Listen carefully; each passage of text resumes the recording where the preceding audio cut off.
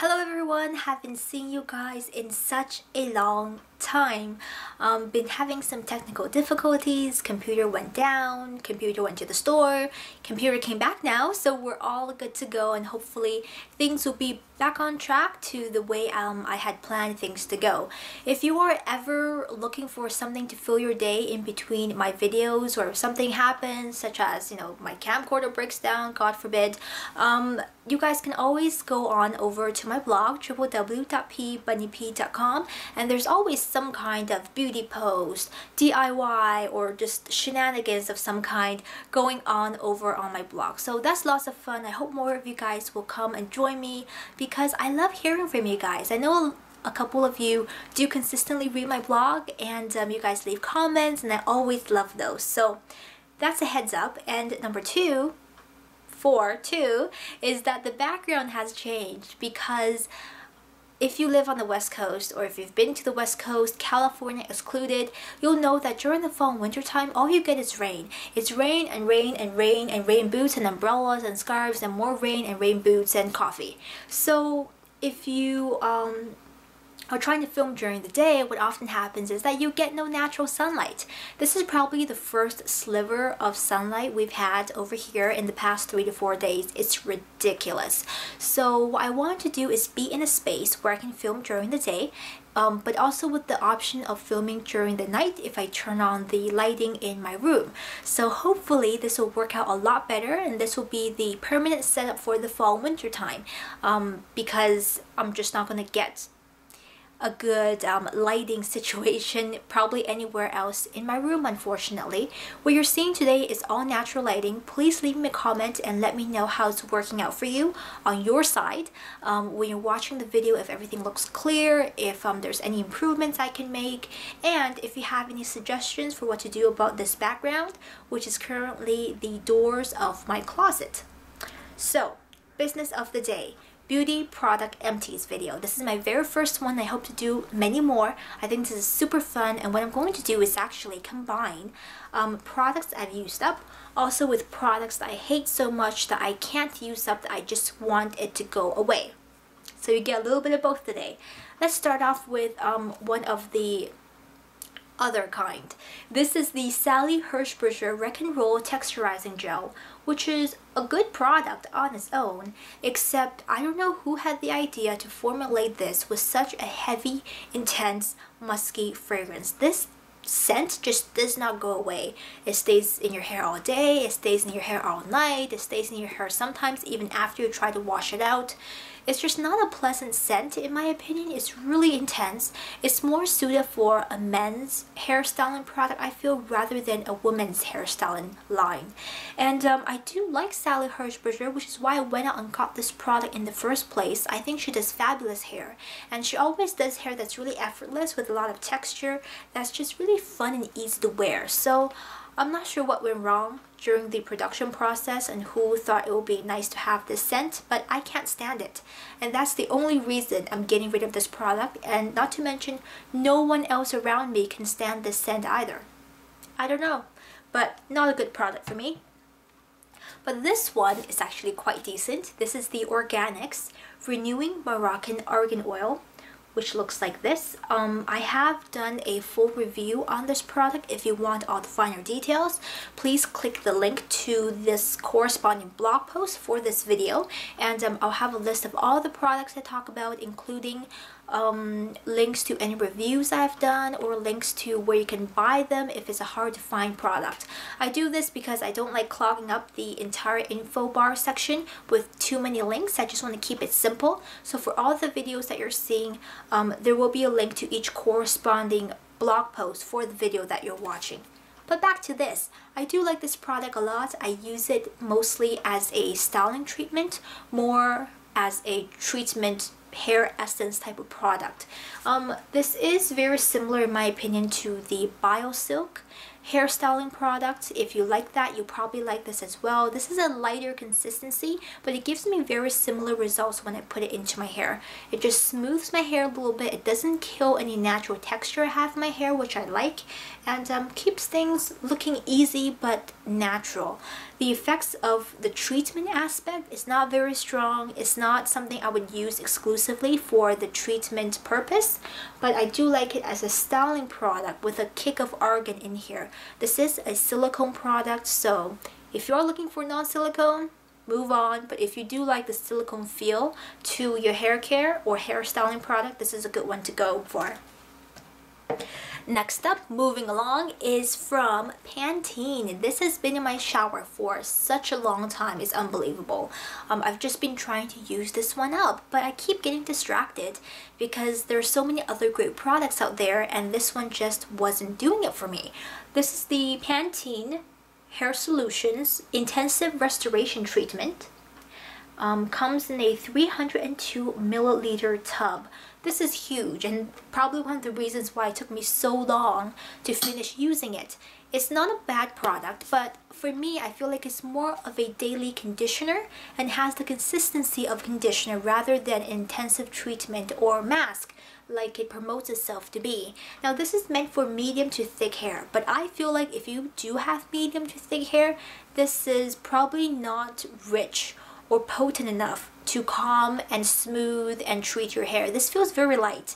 Great for fine hair, great if you have oily hair, just don't put it up in your roots, but definitely not an intensive treatment like I thought it would be. Just not my type of thing and not what I was looking for, and much better products out there in my opinion. But at $3.99, if you do have normal hair and you don't have, you know, hair that's really fussy, this will make a good just daily conditioning product.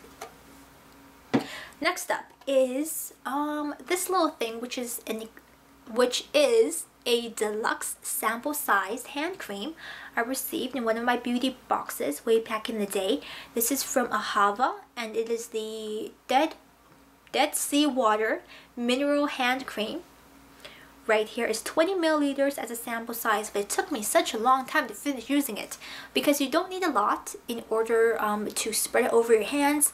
I'm not crazy about this because it does kind of leave a film on my skin and takes a long time for it to sink in. It does make her hands feel super silky and super soft, but it's not as good as my Crabtree and Evelyn, you guys. I still love that thing the best. So I know a couple of people have repurchased this and do rave and talk about it, but not quite my thing. It's okay, but not something I would repurchase personally. Next up, following on with the nail stuff, this is the Quo by Orly Polish Keeper. You may have seen it last year when I first purchased it.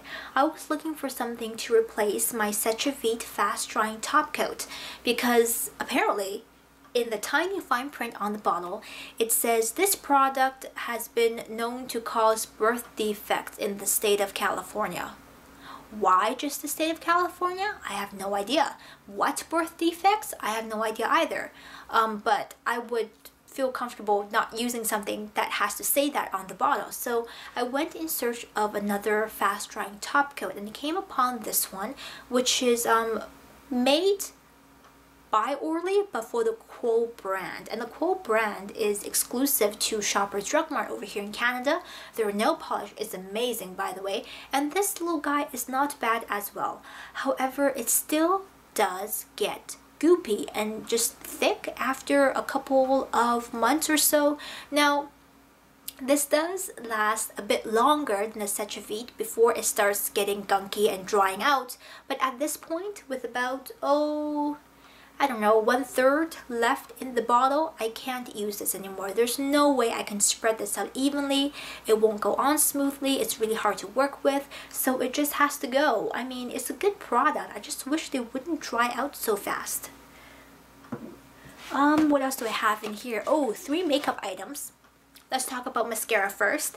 The first one here is the L'Oreal Paris Double Extend Mascara. Looks like so. Has 2 sides, serum plus base, and this is the mascara itself. Now the reason I don't like this could be because, for one, that I did not get the waterproof version. However, even as it is, I find that this mascara really just doesn't wear well on the lashes. It gets flaky. It drops little flaky bits underneath the eyes. I have to keep wiping them away. It does lengthen my lashes a good bit. I do use the L'Oreal Lash Serum and I love it, which is why I went and tested this one out. But it is in no way on the same standard, I feel, as the Lash Serum. So not something I would recommend. It doesn't just do much at all, and it keeps flaking off, and I'm not happy with that one at all. So the L'Oreal Double Extend is not on my to buy list again. And another mascara that I was hoping to like again, but I don't, and that's kind of weird, and it's from Maybelline. This is the Maybelline Falsies Volume Express Waterproof Mascara. Backstory: I'm a Maybelline girl at heart. I love, adore Maybelline mascaras. The Volume Express line from Maybelline has been my holy grail for years.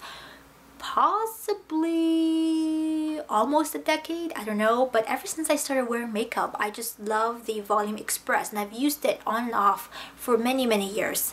When they came out with the Falsies, I was very intrigued and I was very excited to give it a go. It has this curved brush wand, which I have nothing against the wand. The wand is fine, but I find the formula not to be so great. It's quite clumpy on my lashes and it just doesn't smooth out properly, and I still feel like it does not give me as much volume as the Colossal Volume Express in the yellow tube. So I prefer that one. This is not something for me, and just doesn't float my boat. Last product, let's end on a good note, is this one from Handmade. I've used this so much that you can no longer see the description, but it is Handmade and it is there. Oh gosh. Handmade Cover and Stretch Concealer UV, and this is a waterproof concealer. I have this in shade number 1. I've also reviewed this product as well. What I love about this is how well it covers. If I can get a little smidgen out of here, I'll show you the shade. It's a very yellow toned concealer, which is what I like actually, because it blends out more naturally into my skin. I like the fact that this is quite thick, it covers well. I can use it for underneath the eyes, or I can use it on spots and blemishes. Plus, it stays on the whole day. It's waterproof, it's hardworking, and comparatively, it's not that expensive. You do have to buy this online if you live overseas, but even with that, this is probably one of the best concealers I've used, and certainly one that I would repurchase and be happy to repurchase over and over again. So, Handmade, I love you. You do great products. So I think this wraps up the video. If you guys have recommendations for products you're loving, products that you just used up, or just things that you hate right now and you want me to know, stay away from that product, leave me a comment down below and talk to me. I hope that you guys are doing wonderful, and I'll see you again very soon in the next video. Take care of yourselves. Bye bye.